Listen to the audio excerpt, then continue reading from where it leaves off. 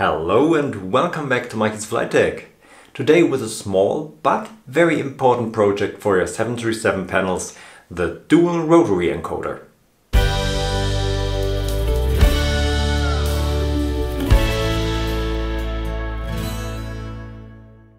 Here you can see the design of the whole construction and the arrangement of all the different components. First of all, you will need a 3D printed case and two rotary encoders. D-shaped shafts will make the connections more stable.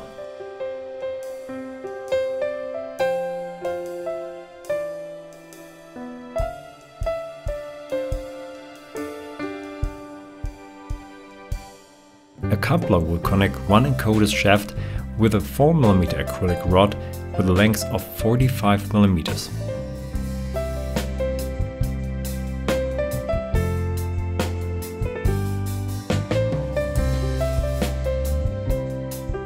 You will need one gear with a D-shaped cutout and one with a 6mm hole. Now put the gear with a hole onto the shaft and connect the coupler with the first encoder.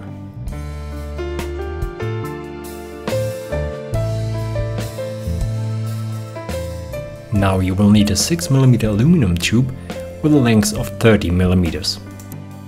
Bring it in place and glue it into the gear. Connect the second gear with its encoder. Cut a thread into the resin printed upper and bottom knob for a set screw.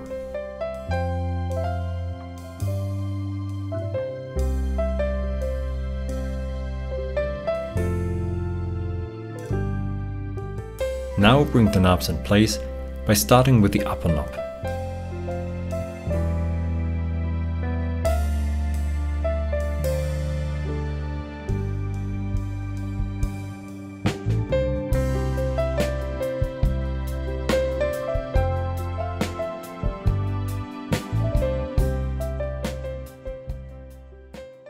To mount this encoder into a panel, you can insert two M3 nuts here into the case and then place it under the bottom of the panel and go through it with two M3 screws, and so you can fix it underneath the panel.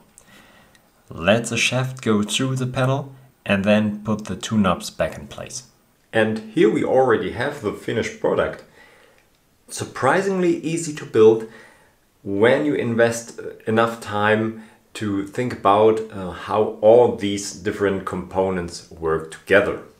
I think the gear here on the encoder could be fixed with a drop of hot glue instead of normal glue, because it would make the maintenance later more easy. If you don't have a CNC or a laser to cut out those gears here, you can also print them. On my website you will find all the needed files to cut out or print this dual rotary encoder here. I have included 3D files for the gears as well. You can try out if you can print them on your resin or filament printer, and if not, you should now have the knowledge how such a dual rotary encoder is made so that you can design a gear that you can produce. By the way, if you are using the same or equal encoders as I have done here with this included push button functionality, then you already have push button functionality in this encoder if you need it. How cool is that? So I will have to go on with making panels for my 737 simulator. And if you don't want to miss those upcoming episodes, then subscribe to my channel to stay informed about every upcoming new video from me.